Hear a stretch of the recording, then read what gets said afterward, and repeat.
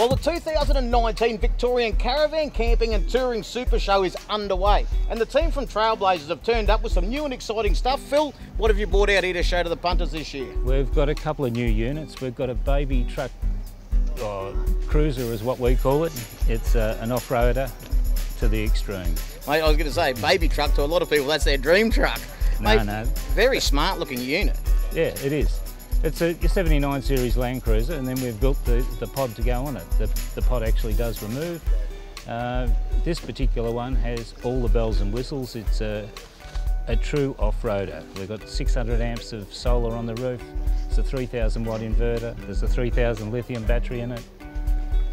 Electric roof, electric awning, induction cooking, you name it, it's there. So pretty much all the comforts you could want, and you can take it anywhere you choose. Anywhere you choose. Everything runs off the batteries, even the coffee machine.